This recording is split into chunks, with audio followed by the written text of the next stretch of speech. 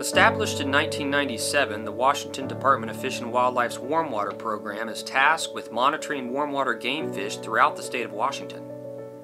To monitor fish populations, we conduct standardized fisheries surveys on lakes using three primary gear types.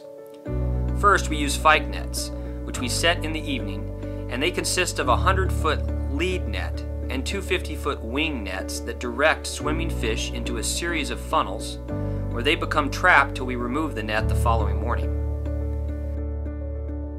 Second, we use gill nets, which again are set in the evening, pulled the following morning, and consist of monofilament netting that entangles the fish overnight.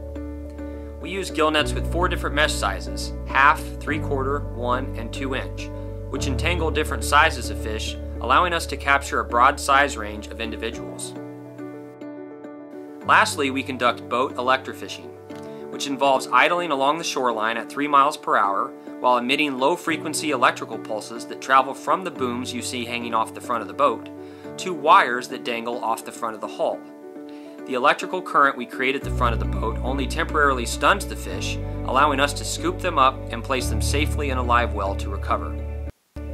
Nighttime is the best time to electrofish because fish of different sizes will congregate along the shoreline at night, and we can also see more fish in the water at night with the lighting array we have mounted off the front of the boat. More recently, we have explored the efficacy of sampling our catfish populations with baited hoop nets and also baited set lines. Although most of our lakes have naturally reproducing populations of brown bullhead catfish, we are very interested in our channel catfish, which are periodically stocked by the Department of Fish and Wildlife to create these fisheries in lakes where these fish are not able to spawn.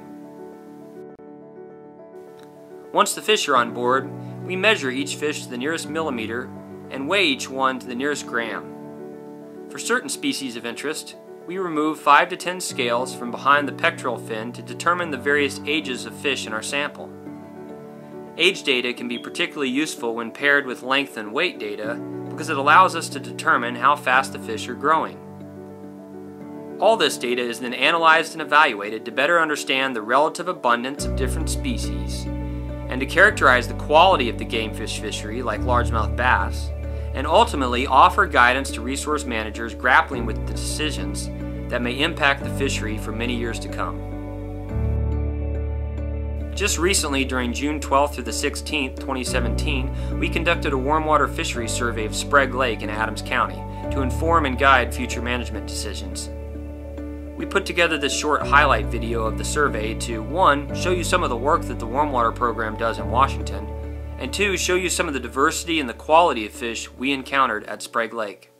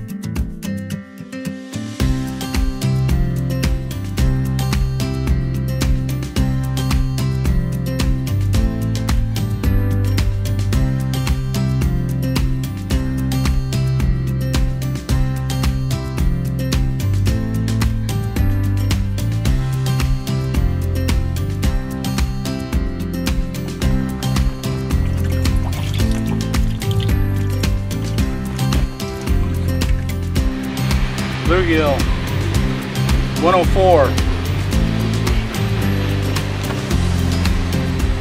27.